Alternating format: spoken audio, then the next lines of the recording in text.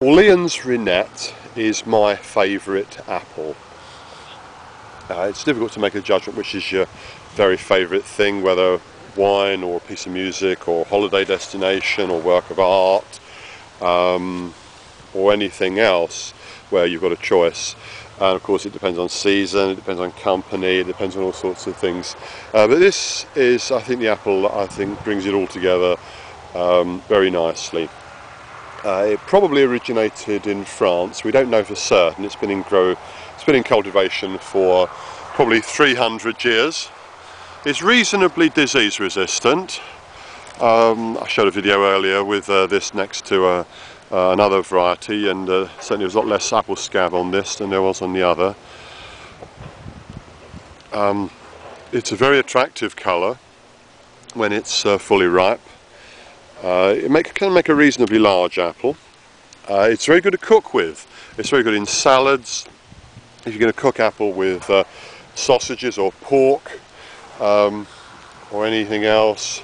If you want a richly flavoured apple to eat with some cheese, Edward Bunyard, the famous gourmet writer who gave us the book The Anatomy of Dessert, getting up 100 years ago now, this was his favourite apple, and he was a wealthy bon vivant who really enjoyed his food, and who was a member of an orchard dynasty in Kent, so he was in a good position to taste every kind of apple that was available. This was his favourite.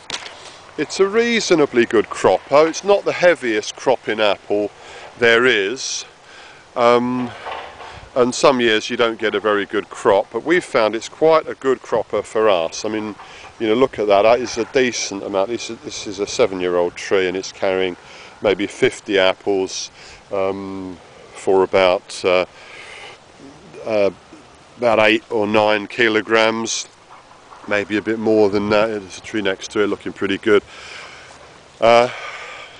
You pick it when it's ripe, which is probably about second week of September for us. As I keep saying, it may be later for you. You need to check and see when the apples part from the tree readily. Just turning that. That's not parting from the tree. Oh, it's just come off there. We've got settled weather on the weather forecast for the next few days, so we're going to try and leave these a little bit longer before we pick them into storage. It's at its best in probably October, November, maybe December. We do try to keep a few for Christmas and enjoy them with some fine old vintage port, as Edward Bunyard recommended. So, Orleans Reinette, this is the most highly favoured apple for eating or cooking in France, which is generally thought to be the country that takes its culinary delights most seriously.